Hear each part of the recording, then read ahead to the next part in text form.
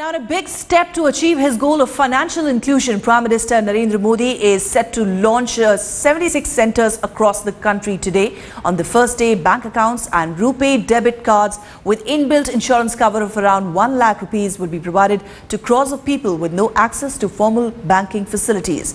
Modi's speech from the capital will be directly transmitted to all 76 centres and will be shown on big screens. The function at the state capitals and the district headquarters will be presided over by cabinet ministers, chief ministers in BJP ruled states and senior officials of the government of India.